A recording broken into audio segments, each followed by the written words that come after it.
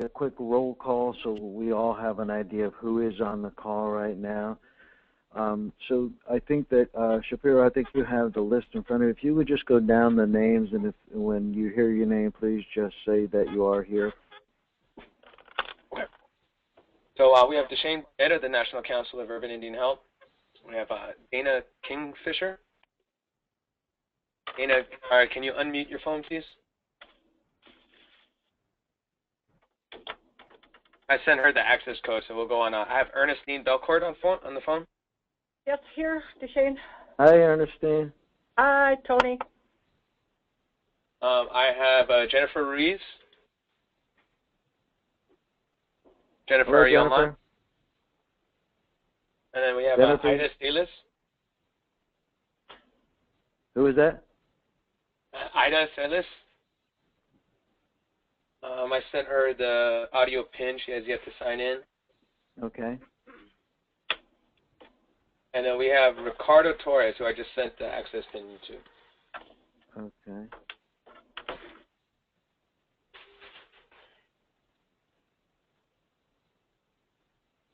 Okay. Well, I think I will just go ahead and begin. And if you're just unmuting your phone or just getting dialed in, you haven't missed anything important yet. Hello, who was that? Did someone just speak? Sounds like it. This is really a challenge trying to do. A couple of folks. Dana, you can hear me, Dana? Because we cannot hear your voice, Dana. So that may be because you've got your phone muted. Ernestine, I can hear you loud and clear. Yeah, I'm moving around my chair. Ernestine, are you by yourself, Ernestine? Yes. Mm-hmm. Is this the same thing that went over in Billings? Is it the same session? No. No. Oh, okay. All right. I just wondered. Right. What this is a 1-hour webinar, and the focus on this is going to be on leadership, and it's really going to be on leadership in the partnership between the chief executive and the board chairs. And so that's the focus here. And let me just go quickly back up and introduce myself to folks who don't know me. I'm Tony Scucci. I live in Portland, Maine, and I've been working with NCUI for quite a few years now, putting together various trainings for boards for the urban programs, and then some other work with the National Indian Health Board and some other groups as well. Last year, in partnership with NCUI, we put together a series of 3 webinars on different kinds of board training topics. And this year, we put together a series of 6 additional webinars on various board training governance topics. And so this webinar today is the last in that series. And the focus here really is on, as I said, that kind of dyad, the leadership and leadership qualities in ways in which the chief executive and the board leader can work more effectively together. Oh, somebody's phone is ringing? Yeah. Okay.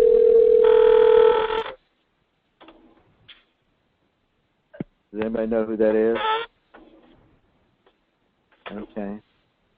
Okay, we're gonna. If it's okay, we'll just keep pushing through here, and the technical problems I think will resolve themselves. So the webinar really was designed to have each executive and his or her board's leader present or connected up on phone in this call, and that apparently is not the case for all of you or many of you. And that's fine. We'll just figure a way to work around that. It really is a challenging kind of format for trying to do this kind of leadership training, because it always works much better when we can be sitting together in a room. So anyhow, we'll do the best we can. And what we're really going to do is look at ways to maximize the benefits you can get out of the partnership that you have with your board leader or with your chief executive. And we're going to focus on two areas, really. One is going to be on leadership skills, and the other is going to be on personal qualities. I also want to take this opportunity to remind you all that I'm available in any way as a resource after this webinar. Please feel free to send me an email anytime. If you have any questions or comments, or if you'd like any information, I have access to all kinds of resources around board development and governing issues. I also want to thank Shane for bringing NCUI, working with him and NCUI on setting all these up, and also thank you, Shapiro, for being the tech support person today. I really appreciate that.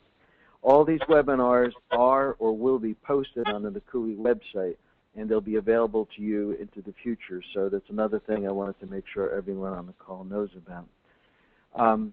Looks like we have about 9 people on, and I don't hear or see anyone else joining in, so I think we'll just proceed and move forward with this. There we go. So what we're going to accomplish today, what we hope to accomplish, is really to develop more effective leadership team in the participating dyad. And when you see the word dyad, that simply means the executive and the board chair from each program. So we're really looking at that partnership, and really also to generate ideas about how we can be more effective as leaders in those partnerships in particular. So I really want to invite as much conversation as possible. Please feel free to share your thoughts and your stories as we proceed. I came across a quote that I thought was kind of, I always think of when I think about leadership. And I'd like to share this quote with people because leadership is one of those terms that's it's a big fuzzy term. I mean, it can mean a million different things. This is a quote from Peter Drucker, and he talks about management and leadership and how to distinguish them. Management is doing things right. Leadership is doing the right things. And I think that's a very telling kind of quote. And I'll share with you an example from my thinking about that quote. When we think about how a organization, how a board and staff work with a budget, making sure that you balance your budget, making sure that the budget is balanced, is doing things right. To distinguish that from leadership, you would be different. The leadership would be making sure that we're allocating the financial resources in a way that align with our values. So doing the right things and balancing the budget. Leadership is about making sure we're spending money where we ought to be spending money, and that we're spending our money and bringing in our money in ways that are consistent with our values. So that's a different way of thinking about things. And people often differentiate folks who are really capable at managing but not too effective as leaders, and people who are really good at leading but aren't too effective as managers. And those are kind of oversimplifications, I think. But there's some truth to that. Some people are naturally oriented towards managing, and some are more naturally oriented towards leading. What we want to do is really accomplish 3 major things today. Maximize the potential benefits of that partnership that each of you are in some way. Gain a greater understanding of each participant's own leadership qualities and styles. So this is an opportunity for each of us on the phone to reflect on our own particular leadership qualities and styles. And then as a framework, we're going to talk some about these 5 core leadership competencies, and we'll get to them in a few minutes. It's simply one way to think about the skills required in developing leaders. So that's what we're hoping to accomplish. And we go to the framework and the agenda for today. It's going to be an open discussion about leadership, how everyone on this webinar thinks about and perceives leadership and defines leadership. We'll look at that partnership again and spend most of our time on that. We'll focus on some of these core competencies. And again, let me say, these are 5 areas that if you can look at and you can say these are the core competencies around leadership: the ability to take risks, the ability to make good decisions, delegating, a critical kind of competency area for leaders, inspiring and visioning. We'll touch some on these, but we won't really have time to go in depth into any one of them in particular, but I think you'll see that they'll be integrated throughout the webinar. We'll look at qualities of leadership, and then a notion about stretching your organization, which comes from someone who really has some ideas about how you can really stretch your organization, move it from a level that it's at to another level, to a higher level, and then an evaluation of the session. When we conclude the webinar, if Shapiro, we forgot to talk about this beforehand, but if he can post the link to the evaluation, there's a very simple SurveyMonkey. If you all could just get to that and provide us with your feedback. It would be really helpful and appreciated. So that's the direction we're going today. I'll give you an idea of how we've laid out the day. So first thing I want to do is talk some about skills and personal qualities. And I guess I would ask you all, just think about this for a minute, and perhaps think about someone you know who you see as a really effective leader.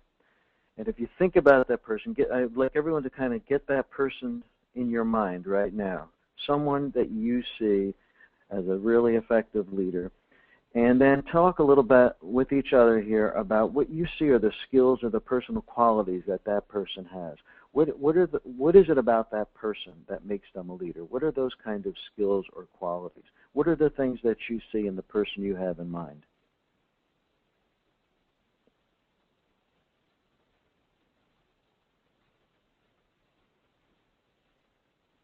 So this is Deshane. I guess just to get the conversation started, I think that for me, one of the main qualities about the leader that I'm thinking of is that there's an ability to see the bigger picture and not just focus on the little things. The little things obviously are important, but to be able to not only to see the bigger picture, but to express a vision of what that bigger picture looks like helps move people in that direction. That's an excellent thought, and thank you for sharing that. And thanks for going first, Deshane, and priming the pump. You're absolutely right. When you think about this ability to share the big picture, not everyone has that ability. I want to go back here to these core competencies. When you think about the idea of sharing the big picture, being able to see it and sharing it really has to do with the vision, being able to see this big thing, to see where your organization or where your community will be in the future and what that will look like. That's the idea of being able to see the big picture. And in addition to that, you need this particular set of competencies around inspiring people to the vision, and bringing people along. So those are really key skills, somebody who can see this big picture and inspire people to move towards it. What are some others? Someone that could work independently or just take the lead, and not have to be told to maybe read your mind, so to speak. Absolutely, somebody that can kind of is an independent thinker and can act on their own in a way, at least to get things started. One of the things leaders have to be careful about is that you have to always be a little bit ahead of everybody. Yes. That's kind of what leading is about. But if you get too far ahead, you end up just being somebody out for a walk all by yourself. Right. So it's the idea of kind of leading your forces, leading your troops, but not getting too far ahead that you're out there by yourself. So sure, that's another great quality. Are there others? Yeah, I think taking risks. This is Ricardo from Sacramento, and I think taking risk is certainly one. I think working in Indian country, there are places in our bureaucracies we don't go to in terms of crossing lines because the administration or a program wants to do certain things and we don't like doing them. And I think a good leader shows us how to take those healthy risks to get to where we need to go in a way that's safe and brings the whole group forward with you. Right. Can you think, Ricardo, if you would, and I don't want to put you on the spot, but kind of a specific example of you, perhaps, when you've taken a risk? It's probably easier for me to give you an example of my CEO. Okay. And I think that our CEOs, we established the center, the clinic. I mean, I think that opening up dialogue about how we're going to plan the center to the public, as the Indian public, and making it a very transparent process, I think is risky in Indian country because you get, the influence of tribal leaders and tribal councils and tribal elders who may not necessarily want to go there because they are, they're set in ways of how things should be done. And I think that our CEO was able to take risk in opening up public dialogue to include all these groups and doing some of the things that you're talking about, envisioning, inspiring, to let them know how this is going to be okay. We're going in this direction, and I know that there's some. This is an urban clinic, but also, if you look at some of the tribal clinics, they have problems with this because maybe the council doesn't want to do something, and you have to do it anyway. And there's always a battle between what you have to do, and having a leader who is able to translate that into a healthy risk, and being brave enough to move people from what they understand to what can be, and making that a safe place to go. Yeah, and that's, and you just raised some really good points. I mean, it's not just about you taking a risk and kind of crossing a bridge. You have to bring others along, and leaders, have the ability to do that. This whole notion of taking risks, I think, is really central. In order to be an effective leader, you have to be able to take reasonable risks, and that means, you have to develop skills around taking risks. And one of the things that happens when you start exploring your own life and looking back and looking at other times in your life when you've taken risks, small and large, you start to see a pattern, because taking risks is a transferable skill. So, for example, when I was young, one of the risks I took was to learn how to ride a bicycle. And it was a real risk. There was a lot riding on that. When I was a kid, where I grew up, to ride a bicycle meant you were mobile, you get around. But there was all this kind of peer pressure and the fear of embarrassment if you got on the bike and fell down, and all these little kind of things that when you look at it in one little section of your life seem small. But when you start connecting all the dots, you realize that the very skills I used and develop around taking risks, around trying something new like riding a bicycle, are the same kind of competencies I use now around risks, around trying new technologies, for example, like webinars. So I think all this stuff is really transferable, and to the extent that each of us can figure out what abilities we have around risk, what are our experiences, what can we learn from them, and then you find some really amazing patterns in that. And that really leads to something I think that's critical here. When I ask this question about skills and personal qualities, I think there are really two things that are absolutely essential. And you can, and I'll ask you all to see if you agree with me on this. People that are competent leaders have a very high awareness of who they are. They have a knowledge and an understanding of themselves, and they have the ability to manage themselves. And as the note above, even to remain calm and focused under stress, the ability to manage yourself in different situations. So the example that Ricardo shared here is a CEO who has an idea, a vision. It's informed by his values. He knows that some people are with him on this. Some people may not be. Some of those people who are not may simply be afraid or not sure. He needs to take his awareness of his ability to move things forward and really make that happen. And so I think these are really two keys: being aware of your knowledge, who you are, and understanding who you are, and then your ability to manage yourself in difficult situations. I think these two are essential, and I would ask you all to, if you agree or not. Do you know anyone that any of those people you were thinking of who were capable leaders who didn't have these as the essential qualities?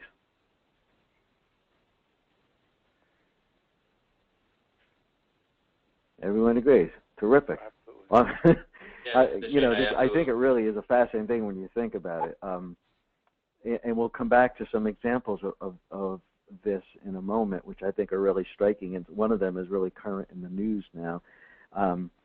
But this is what I see as the kind of personal qualities that are absolutely essential: being aware of who you are, knowing who you are, and being able to manage yourself. You learn about yourself simply by taking the time to reflect, and by surrounding yourself with people who you trust, and who can give you honest information and help you see certain qualities within yourself. and the ability to manage yourself is a skill. That means you have to practice it, and the more you practice it, the better you get at it. And developing a confidence in that, I think that a proficiency in doing that, I think, is ultimately where we're going with that. That you're exactly right, and the way you. Yeah. I mean, you think about anyone you know who's proficient in anything. They didn't just start at proficiency; they started at not knowing what they were doing and had to work their way up. Yeah, and that explains why often you'll see somebody will come onto a board of directors and they've never been on a board before, and they come on. And they may emerge as a leader of that organization, but they probably won't emerge within the first 2 weeks. It might be after serving for a year or two, getting a better sense of who they are, and then developing and having opportunities to practice leading in that setting. Let's ask a kind of similar question about the board chair chief executive partnership. What do you have to have in it? What are the basic ingredients of an effective board chair chief executive partnership? What do you have to have in order for that to be an effective partnership? What do you need? Clear vision. Trust. Clear vision. Say it again, please. Clear vision, trust. Trust. Those are the two I'll offer. Yeah. Other thoughts? Others? There needs to be, in line with the trust, there needs to be open and honest communication, which obviously there can't be without the trust, but there needs to be two-way communication that's open and honest. Yeah. I agree with that, Tony. Yeah. Without that, you really, you can't work with them. Or, I mean, I shouldn't say you can't. It's really difficult to work with the board chair if they're not open and honest with you, and understanding of what you're having to deal with on a day-to-day basis in our organizations. You're absolutely right. Every time I think of the word partnership or relationship, trust is really key. You've got to have it, and it's got to be mutual. It's got to be both ways. And one of the ways you see that, what trust looks like, is that people are communicating, as Shane was saying, communicating in a way that's open and honest. And open and honest means honest. I mean, it's the kind of relationship you may have with your best friend, somebody who's going to tell you when you're acting like a jerk, not just be a yes person all the time. Somebody who can be that honest with you. And I think what you said, Ernestine, is important to underscore that when you think about the role of the CEO and the fact that you have a board of directors and you have a CEO, and you have to bring these two forces together, that when your boards are looking at who's going to be the next board chair and the next board chair, and you go on that way, that it's really a good idea for boards to involve the CEO in the conversations about that. And it's not to say that the CEO should be able to choose who the board chair is, but it's simply to say for the partnership to work, the CEO has to have some input into which people he or she is going to be able to work with, to try and have some kind of complementarity and compatibility. Otherwise it won't work, because you won't have these basic ingredients. And I have Tony, that reassurance too of support, on your day-to-day decisions we have to make. Sometimes we're faced with difficult situations or a lot of challenges, and drama and things like that. And if you don't have your board support, then that could really hamper a lot of things you're trying to do, especially with like corrective actions or disciplinary actions and things like that. If they're not there to support you, you don't have nowhere to go. You're absolutely right. And I always say to boards and to board leaders that you can't be neutral about your CEO. You have to be biased. You have to come from you have to have a presumption that the CEO is doing his or her job well. That's the only way they can do the job, because as a CEO, you're the one that's taking a lot of big risks. You're the one that's out there. You've got your neck out there. You can't do that work unless you feel confident that your board stands behind you. So that's really a key point. And I think you also have to consider yourself a partner. I think a lot of times in some of the boards that I participate, it's always the aboveness of the board chair over the CEO attitude, or vice versa. And you work for me, kind of a thing. And I think that seeing yourself more as a partner and in a collaboration, and accepting that as your role as chair is a healthier way of approaching this relationship. Because if you don't, then you either talk down to the other person or you feel you're being talked down to. So I think there's got to be some kind of equality and partnership here. So I think that's important for the trust as well as for your effective communication. Nobody likes being talked down to or be told that, well, I'm the boss and you're going to do this, et cetera. So I think there's a partnership involved here. Oh, sure. You're absolutely right. And, you could say technically, the board through the board chair can tell the executive what he or she should do. Right. And technically that may be accurate, but that's not the way anything gets done. And that you don't have to frame this partnership as hierarchical, just as you're saying. You can frame it as in terms of an equal partnership, that each person has something unique and valuable to bring to it. And when we put the two parts together, we get more than just one whole. We get a lot more. And hey, Tony, I'd just like to add that the availability of the chairperson is very important too. If they're not going to be available, why take on the role? Exactly. One of the things that I encourage executives to do all the time, and another reason, Ernestine, for executives to be part of the process for figuring out who's going to be the board leader, is that you want to have somebody who not only is compatible in terms of their styles and personalities, but also somebody who's going to be able to be there, somebody who can stay in touch. It's a really good practice for board chairs and executives to be in touch on a regular basis. And depending on the size of your organization and the complexity of your organization, it can be something, as once a week, a 10-minute phone call. It could be even more, or it could be less. It all depends. But some kind of regular, frequent contact. And again, if we're talking about a partnership, the way that you develop that is to spend time together, focused on particular goals and objectives. So you're absolutely right. If somebody is considering being a chair of a board and they're not going to be available to the CEO for support, for guidance, for accountability, they probably aren't going to be able to do the job. Great points. Thank you all very much. This relationship is really key because it's where all the governance and management comes together.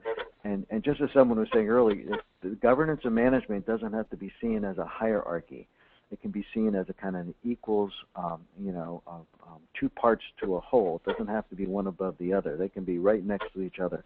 What matters is that they connect in a way that makes sense. You really need these things, as you were talking about, the idea of mutual respect and getting clear about expectations. It's really important when you have, if you're an executive and you have a new board chair, to sit down with that person and have a conversation about what can you expect of each other. And I'll tell you that organizations where I see this happening, the partnerships really develop. So it's the idea of sitting down beforehand and simply saying, okay, how are we going to hitch horses here? What can I do to help you be successful as the board chair? And the board chair is saying to the executive, what can I do for you to help you be successful as the executive? And what are we going to do when we have disagreements? Because we're bound to have them. How should we disagree? How should we keep each other informed when it feels like somebody's stepping on somebody's toes? You can have those conversations beforehand in a kind of preemptive way, and it helps to solidify the partnership going forward. The regular and honest communication. DeShane brought that up, and I think you brought that up too in terms of availability, Ernestine. It's got to be regular. It's got to be honest. You've got to be talking to each other and paying attention to the relationship. And anyone on the call who knows me knows that I talk about attending to relationships all the time. This is about this partnership with the executive and the board chair every now and again saying to each other, how are we doing here? How are we working together? What can we do to strengthen this partnership? Attending to the relationship is really key. And here I kind of made this little diagram, but this really shows where you have the governance side of the organization and the management side, and they are not hierarchical. They really come together on a plane that's parallel. And it's the board leader and the chief executive where the organization really come together.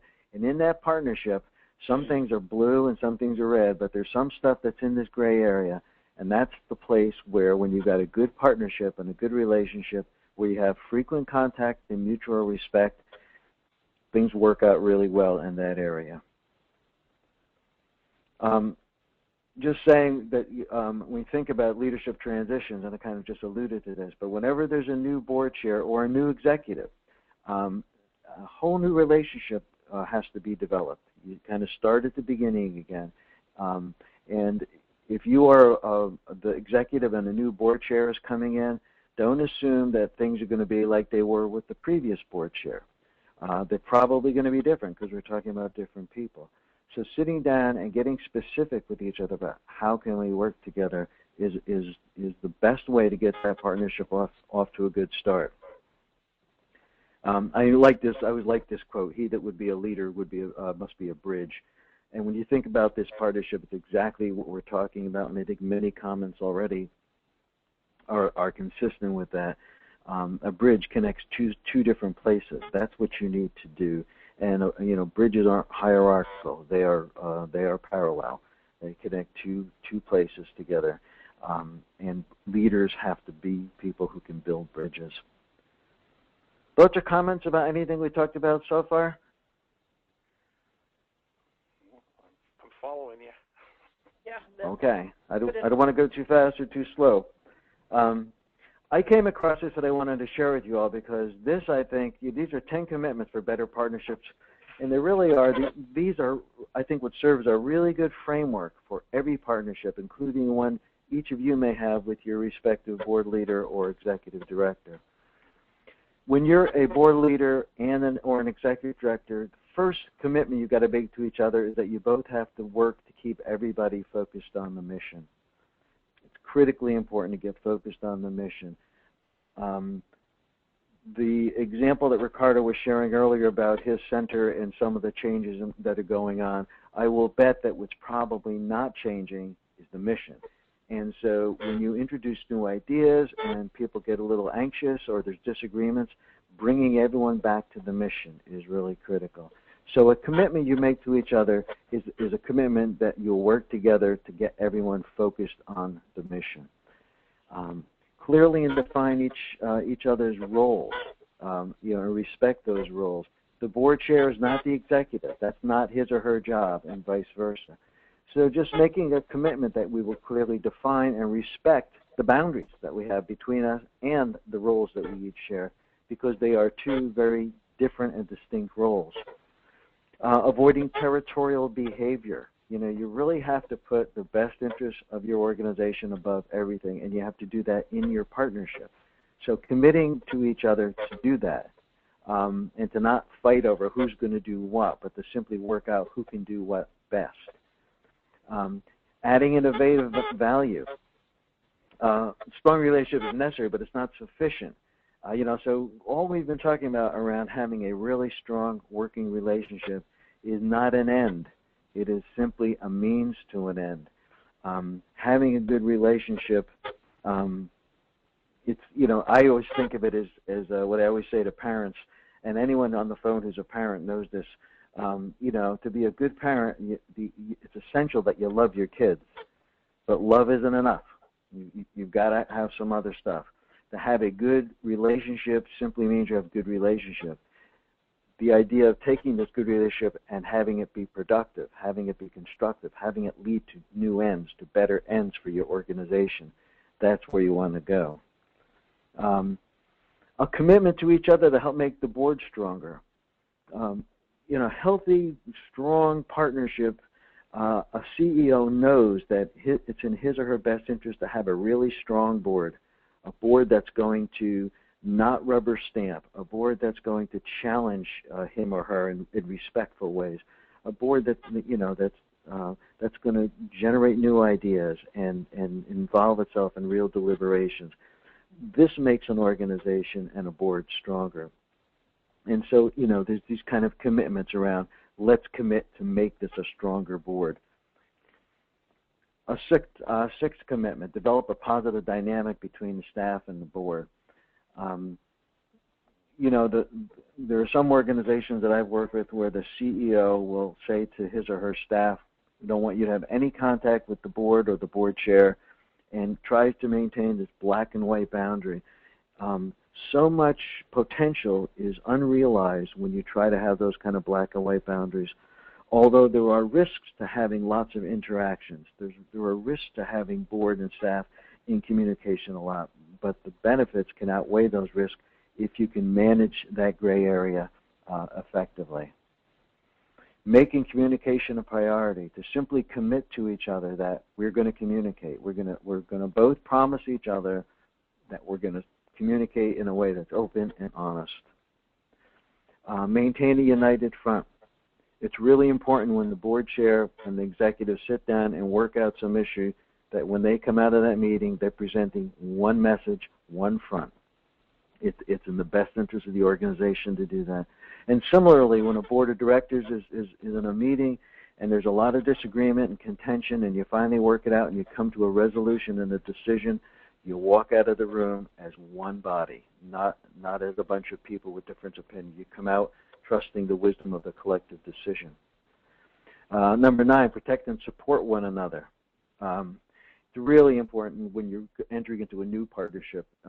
And this is one of those areas, too, where I would encourage you, if you haven't, or the next time you have the opportunity, when you enter into a new partnership with the board chair or an executive, to talk about what does this really look like? How am I going to, what does support look like? Support is one of those fuzzy words too. To get as concrete as you can about what will it look like? How will we protect and support one another? What would that actually look like in real life? And then 10, and finally, keep passions and emotions in check. When you think about the person who's the leader of the board and the person who's the staff leader, they're probably two people who have incredible passion for the organization, have invested lots of energy in the organization, are ambitious in somewhat, but at the same time, and so that's stuff that can be potentially a strength or a weakness. Trying to temper all that passion, ambition with wisdom and patience, it's a good way to take two people who are real leaders and have them kind of mesh together rather than to always be locking horns with each other. So those are the kind of 10 commitments that I thought I would share with you all, and I guess I would invite your thoughts or feedback on any of that. Anything resonate for you in any of these 10 things? Well, I think they're great. Incidentally, I really like these. Really thought-provoking for me. Just reflecting on my relationship with my CEO, and where some of the stuff is pretty clear to me. I do well. Some things I may need to work on, but I thought on the previous page you had something that really stuck to me in terms of the positive, or doing the positive dynamic between staff and board. I mean, I thought we do meet with staff on occasion after we have our retreat, our yearly retreat. It's the board meets with the entire staff to tell them what we resolved, where we're going, any changes, and that kind of stuff, so that they have an opportunity to address those with us. But in addition to that, if there's any concerns by department, let's say behavioral health may have a department, we do meet with them as a staff. And so I think it's most important for us to make sure they don't see us as a way around the CEO, so that we become dumping grounds for their complaints and that kind of stuff. I think they need to know that that's not our role. That our role is simply to support them, to understand them, and to move our agenda, make sure they understand our agenda to move that forward in their department. There are people who might say, well, can I talk to you for a little bit or something? And they might want to dump on a decision that maybe the CEO made, but it's our role to say, well, we'll make sure that it gets to the CEO and she responds to you directly, et cetera, so that they don't see us as taking that and running with it around our CEO. But I thought that was really good. Often I'm in organizations where I talk to staff people, and when they get real honest, I ask them, so what does the board do? They have no idea. What do those people in that room do when they come together? And, I think that, as you're describing it, it's good for the board to sit with staff from time to time around a retreat or an annual meeting to visit the center, perhaps, and as a way to demonstrate that you have a commitment to the organization, that you're not a staff person, and you're not quite a volunteer. You're one of the trustees, and you and your group of trustees are really responsible for protecting this organization and making sure that it stays true to its mission. And the more you communicate to staff that kind of message, the better, because then they have a better understanding who you are and what value you really do bring. The tendency what I see where executives try to separate their staff from the board, often that's because of some fear, and often it's not very rational, that board people are going to want to that a staff person is going to talk to a board member and want to talk about the executive, for example. You have that kind of triangulation. Well, in a healthy organization, that doesn't happen. And as you described, if a staff person comes up to you and says, gee, I want to talk about so-and-so, it's like, well, I'll let them know we're going to talk. We talked about this, but very clearly we all stay transparent here, and my job is not to intervene between you and your boss. You have to work those things out together. Right. And that's. Go ahead. No, I was acknowledging your right. Yeah, right. I believe what you're saying. I always tell folks too. It's when you're that board person and somebody approaches you, you really have to, in the moment, have to act. You can't not act, because to actually stand there and listen is to be part of the problem. You have to kind of say, okay, if I'm going to hear you out, understand that everything you tell me I'm going to share with the executive, because that's the way we do business here. And that, if you're going to talk to me about some complaint you have, I want to make sure that you've gone through the right, followed our policies and procedures around grievances and done all that first. If you've done all that, then feel free to share with me, and know that I will share everything we talk about with the executive. That kind of oversimplifies it in some ways, but there is a real value to keeping it that simple and honest. And there's clearly exceptions to those things, in some cases, but for the most part, it goes back to that whole notion of being open in your communication and being transparent. Thank you for that. Tony, just a comment. That session you covered in Billings, you talked about your staff undermining the executive. It's really kind of difficult to deal with when you do have a person like that doing that. And if the chair engages in that, then that's really a no-no, I would say. You're absolutely right. It's exactly what it does, or it undermines your authority, and if your authority is undermined, you cannot be an effective executive. Exactly. And it goes back to, I think, what you brought up earlier. The board has to be behind you 100%, unless there's some reason not to be. Right. Yeah, good point. Are we going to cover how this all applies in terms of the evaluation process of the CEO, or at some point? I think your number one point could very well, be amplified to talk about how the interaction and accountability and all that applies during the evaluation process of the CEO. Right.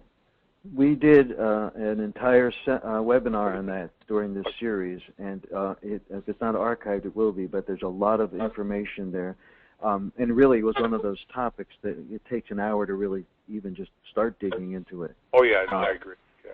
But, to just kind of briefly comment, if you're the executive director and you sit down with your new board chair, that's the time to talk about your performance review as well.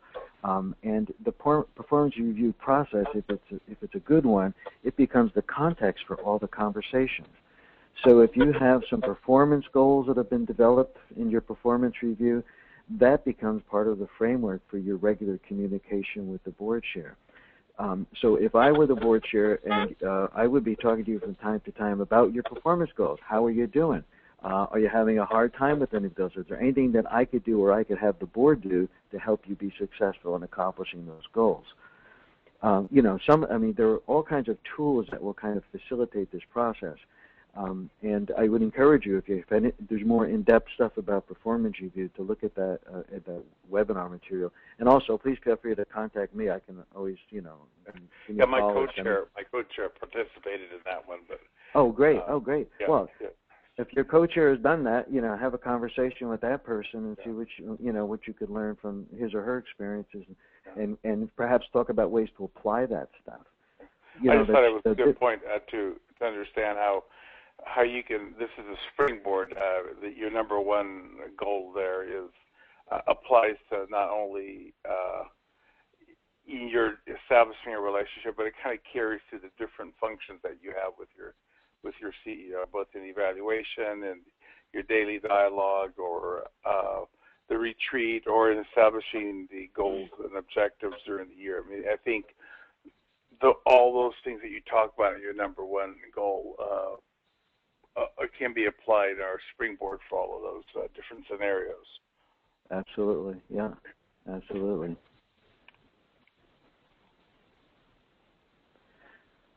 So as I talked about briefly at the beginning, there are really these kind of 4 core competencies, and I think we've been touching on a lot of these already. That to lead means you have to go first.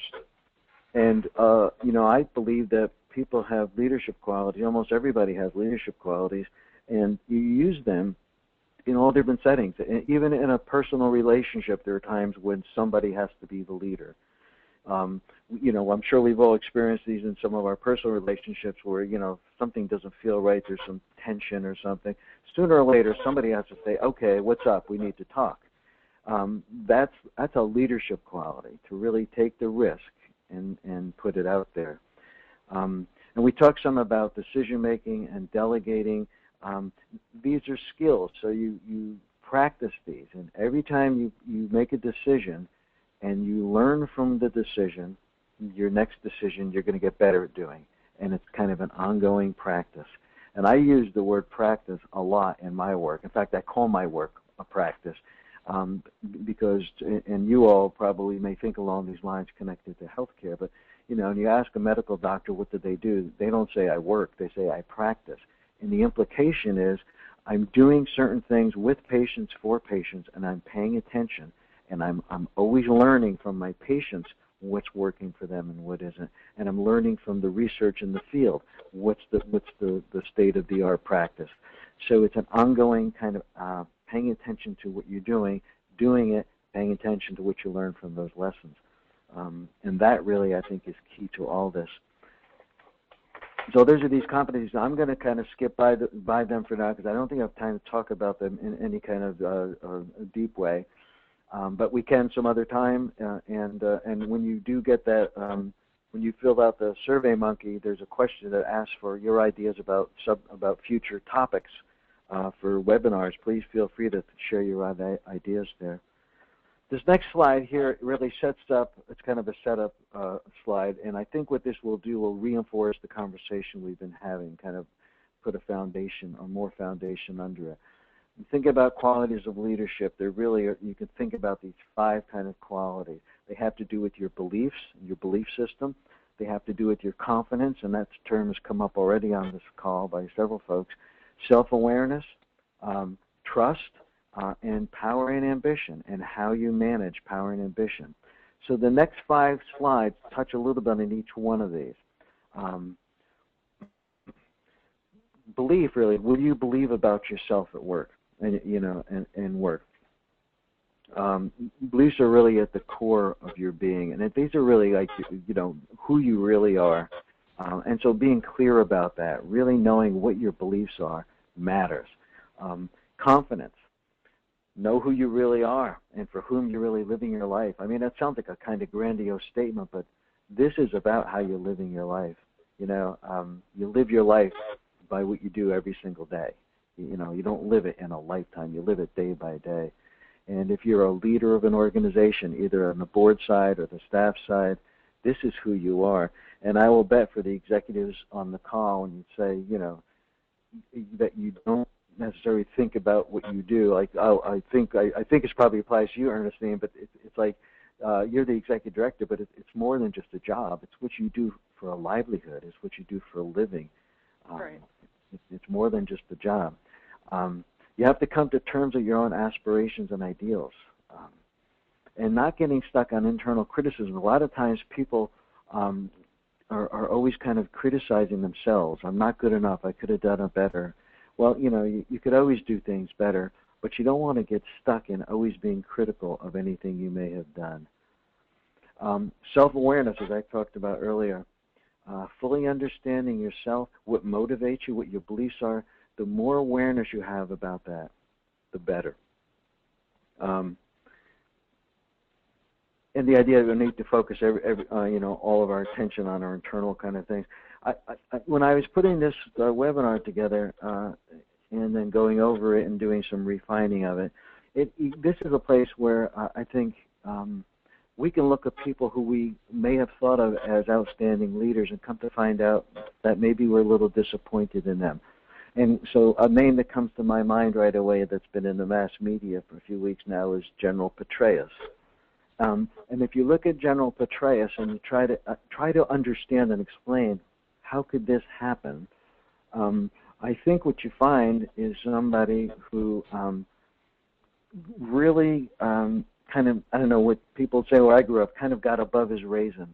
You get to a place where you become so well known, so highly regarded, you get put up on a pedestal, and if you come to believe that you ought to be up on a pedestal, you're in trouble. Someone like General Petraeus, and I would generalize this to people like that in other areas as well, start to believe that the rules were made for somebody else, not for them, that somehow they're special, that these rules don't apply to me. And I think that you see this positively and negatively depending on who you might look at.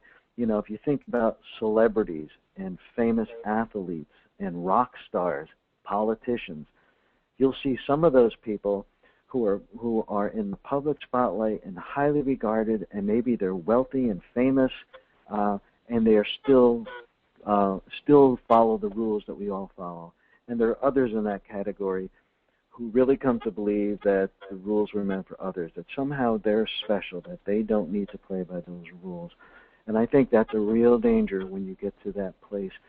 And the example like Petraeus or some other famous athletes and so on are really the extremes of it, but it can happen to all of us in our own smaller worlds. And I'll share with you my experience. I was an executive director for 13 years in a community agency, and at some point in that time, it came to be that I was so personified this organization, and people really put me up on some kind of pedestal, and it was I had to really work at not believing that was true. In so many ways, I'm just a regular guy, just like everybody on this call. We're just regular folks.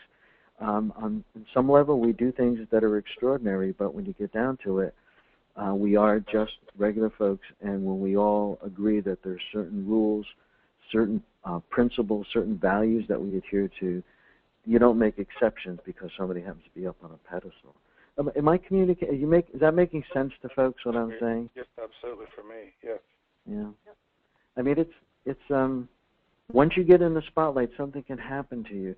I was having a conversation earlier with somebody. I live in Maine, and one of the famous people in Maine is a guy named Stephen King, who writes all these horror movies and books, and he's rich and he's famous, and he lives in Bangor, Maine. And when his kids were in middle school, he coached the softball team, the little league team. He is one of these people who has always been just a regular guy, lives in the neighborhood, and then I think about him in contrast to all the celebrities in places like Hollywood and all the movies and how they live these lives that aren't even real. And then somehow people put them up on pedestals and perceive them as leaders. So I guess this is like kind of the cautionary note about this. That maybe another way to think about it is no matter what, a good dose of humility is always a good thing for everybody. And trust is one of the other key things we talked about. I always talk about trust as kind of the grease between the wheels. You want the wheels to turn, it's got to be trust. And really, it's kind of this, what they're saying. It's kind of a contract between people. If I'm going to tell you what's on my mind, I have to trust that you're going to hear me at least and be respectful of what I'm saying. And then there's power and ambition. And, these are terms that carry kind of a negative connotation usually. But people that lead do wield power, and they do have ambition. And I will bet everyone on this phone has some ambition and wields some power. It's about being aware of that and managing that, and that's what it is. Rather than to try and deny that you have these qualities, you have some power and you influence and you have ambition. So knowing that you have that and how you use those tools can make for a better leader. So those are kind of those 5 qualities. I'm going to go to the kind of last little section in here, which is this idea about stretching your organization. And as I said, if you want to look more at these, the slides will be posted at the website, and I'd be glad to send them to you if you want. But how can you stretch your organization? How can you take your organization from where it is now and move it just a little farther down the road? And so one of the ways you do that is to be innovative, to light the candle of innovation. It's really kind of poetic, but it's to innovate and to try new things. Taking risks is another thing we talked about. If you're going to stretch your organization, if you're going to move in a new direction, you've got to take some risks. Improving a little each day, I think, is a great way to think about things. You want to do something major, you do it in increments. If you can improve 1% every day, in a year you've improved 100%. I mean, it's an interesting way to think about that. Incorporating risk and innovation in your value structure. The last point on this slide here about rewarding mistakes, very often, there are some companies that I'm aware of where they actually reward people for making mistakes. There was a time, and I can't remember which company, might have been Microsoft. You know how some companies will have like an idea box? They had something where once a week they picked the biggest screw up, and the person got a bonus. And the idea wasn't to have people go out and make mistakes and do dumb things. It was to encourage people to take risks and to know that if you take a risk and it doesn't work out, if it was a reasonable risk, you're going to be rewarded. You're not going to be punished. Organizations that punish risk takers are organizations that don't go anywhere. Stretching your organization, continuing here, keeping your eyes on your values all the time, always. You have to know what they are, and you have to really try to stay as close to them as you can. Very hard to do, and leaders do this all the time, and leaders encourage it in others. When you meet as a board, the core value is your mission statement. And making sure that everything you do is aligned with that mission. That's a way to keep close to your values. Examine yourself. This goes back to that notion I was talking about earlier, a heightened level of self-awareness and an ability to manage yourself. If you have a high awareness of yourself and can manage yourself well, you will lead, you'll probably heard the expression leading by example. That's exactly what leading by example is. You be the person who's a calm influence in the turmoil, and people will catch it because it's contagious. Calmness is contagious. So being aware of yourself and managing yourself well, and there's so many examples of this that we go on forever, but that really is key to everything. Lower resistance to change. It's so true. People are more likely to go through change with you than for you. And that's that whole notion of if it's going to be something that's going to change, you're the one that's got to go first. You're the one that's got to demonstrate the confidence. You're the one that needs to inspire people to go with the change, to trust that it will be better. All this change is local, and it's all in little kind of pieces. takes time, takes patience, takes support. That, in my mind, is this idea of stretching, and this comes from a person named Peter Brinkerhoff. I want to make sure I put his but it's an interesting way to think about how you can keep yourself on track in your leadership roles in particular. Next to the last slide, I want to share with you quickly, and then we'll have a little more conversation, and we'll be out of time here. I've shared this in some other trainings. It's called the 5 Dysfunctions of Teams. And this applies to the team being the board chair and the board executive and the executive director. It also applies to the board. It applies to the management team. It applies to all your staff. It can apply to just any kind of team that you imagine. These are the dysfunctions. I just put them up here and you can look at them. The interesting way of thinking about things, but when you see any of this, when there's an absence of trust, there's a level of dysfunction. Fear of conflict. If you're the board chair and you aren't comfortable confronting the executive about something where you have a difference of opinion, then you're going to be avoiding the real issues you need to avoid. All these things, I think, are really self-explanatory, so I will just leave them there with you and maybe ask you all if you'd like to spend one more minute. Do you have any other thoughts or comments about today's webinar? Any kind of thoughts you may have, anything you'd like to share? Tony, this is Ernestine. This is very good. I could see a lot of things that I could relate to in our organization, and I guess, it'll more or less take me to start working on a lot of different things that you've covered today, and I just wanted to thank you, and your presentations are very helpful. If you could email me this, or if we could get this through to Shane, that would be greatly appreciated. What I would suggest, thank you for your comments. If you could check the NACUI website, maybe not immediately, but sometime over the next couple of days, a week or so, and if you can't get it there, just send me a quick email, and I will gladly. There's my email address. Just send me a quick email, and I'll send them to you. Okay. Let me wrap this up simply by to thank you all for your participation, and also as a reminder to the executives on the call that going forward, we're going to test out a new idea. So we're going to take a risk, and we're hoping it inspires people. And it's all these things we've been talking about. We're going to try to convene a kind of an executive director peer support coaching group. It'll be by conference call on a monthly basis, and we're going to do that starting in January. And I will be getting an email to every executive in the Urban Program Network, inviting you, and we're going to limit the numbers. So if you do have an interest, please respond, and all the details will be in that email. But I just want to let you know to look for it and consider it something you might find really valuable.